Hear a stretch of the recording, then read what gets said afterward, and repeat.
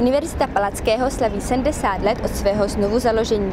K této příležitosti uspořádala historicky největší absolventské setkání, které začalo právě zde na hlavním nádraží a pokračovalo do centra Olomouce.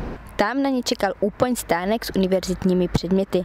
Své prostory otevřela knihovna Zbrojnice a také současné i bývalé budovy kateder jednotlivých fakult. Hlavní program se odehrával v areálu Výstaviště Flóra. Na úvod zazněla studentská hymna spolu s několika slovy primátora města a současného i emeritního rektora Univerzity Palackého. Jsem moc poctěn, že tady mohu být v roli moderátora tohoto setkání, protože Olomouc mám vždycky v srdci. Měl jsem možnost se tady potkat s řadou významných spolužáků, které tedy jsem neznal jako spolužáky, ale kterých vzájemně víme, že jsme tady studovali, takže to bylo moc příjemné a věřím, že to ještě doženu, to, co jsem zatím zameškal.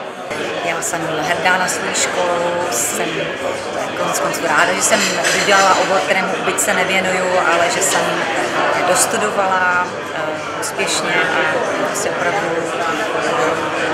považuji Univerzitu Palackého za opravdu jednu z nejprestižnějších u nás. Absolventů bylo plné město, tak já mám pocit, že se probíhá velice dobře, jsme velice spokojení. Pro studentskou televizi UPTV Vendula Baštíncová a Jan Marek.